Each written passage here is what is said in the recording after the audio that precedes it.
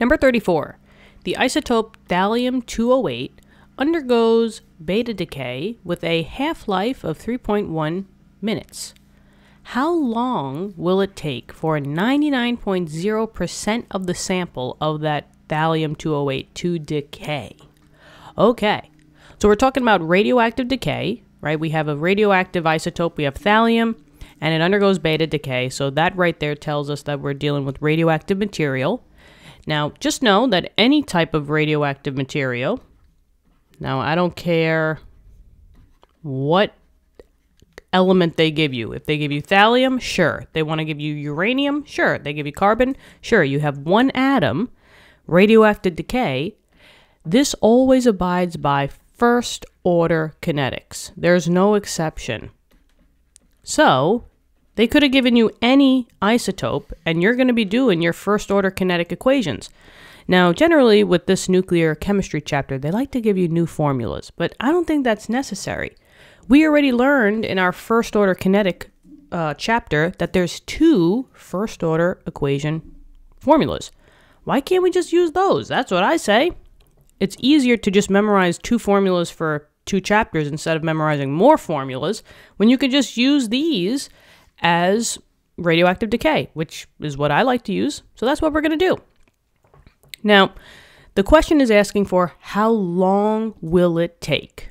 Now, if they're asking for how long will something take, they're asking for a time value. So that means that I don't know what T is. Now, there's two formulas for first order kinetics. There's one with the T half and then just a regular T. Which time are they looking for?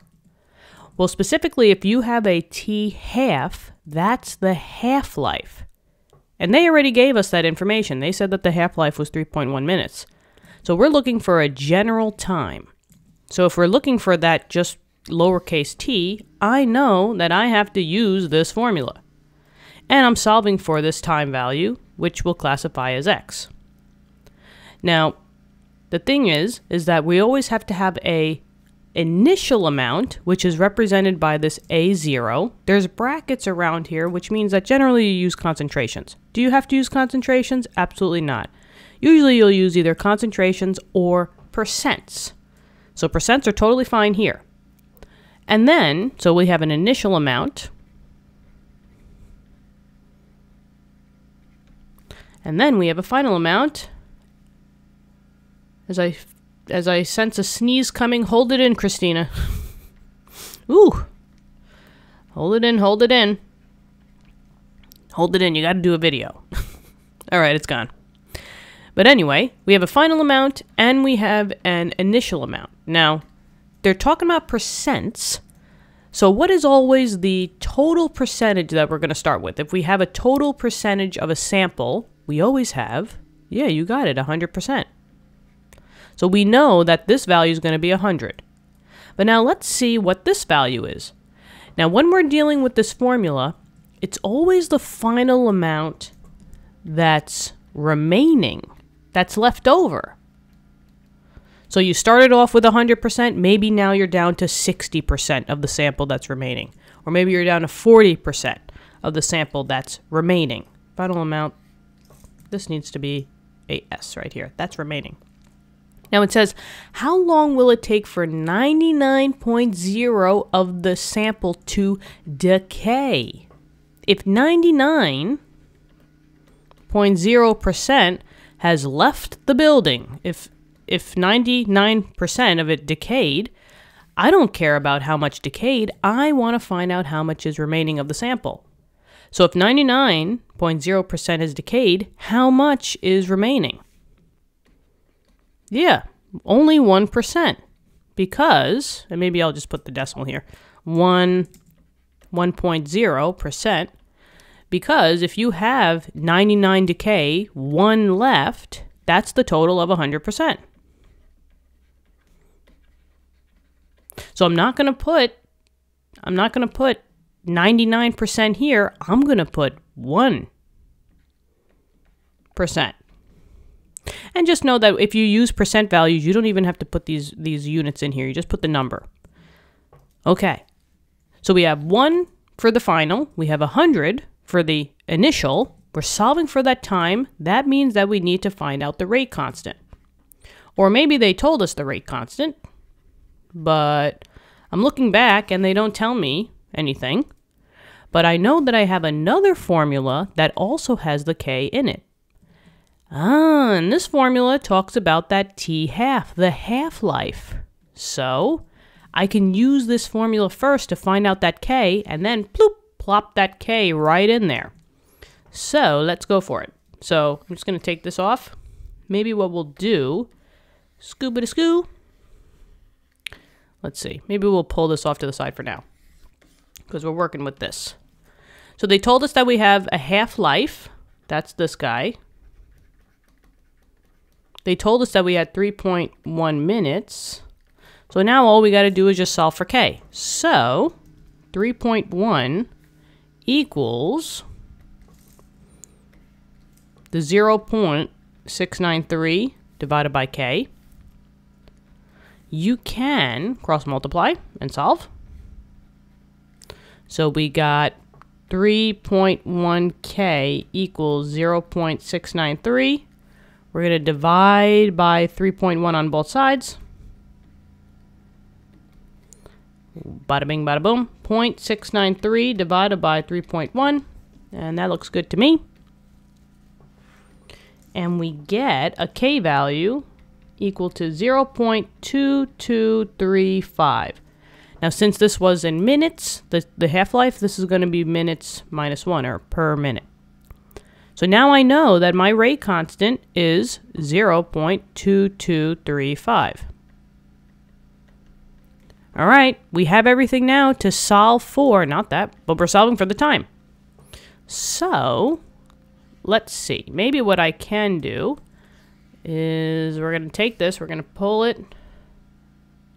We'll push it somewhere. Where, I don't really know. But maybe we can fit that beautifully in here. Oh boy. So Christina, what are you doing? What are you doing? I don't know what I'm doing. Guys, send help. There we go. That's much better. Okay. So let's plug everything in now. So we have ln. I'm just going to outline everything just so that we have the slots. Okay, so we have ln of 1% equals negative 0.2235 times the t-value, so I guess we'll just call it x. And then plus the ln of 100. Now, if you want to put 100.0, it doesn't really matter. If you want to just put 1, that's fine with me as well. So now, can we just scooch this up?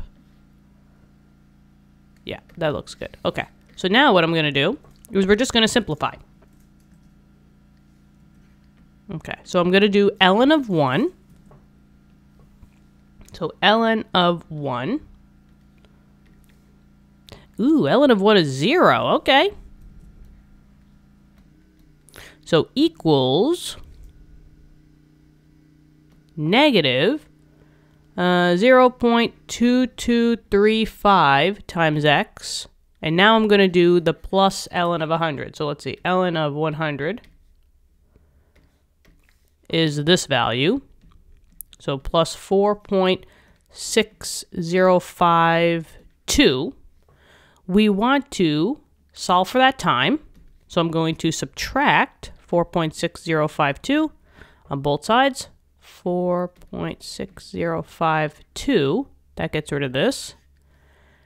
And we get negative 4.6052. Yeah, equals negative 0.2235x.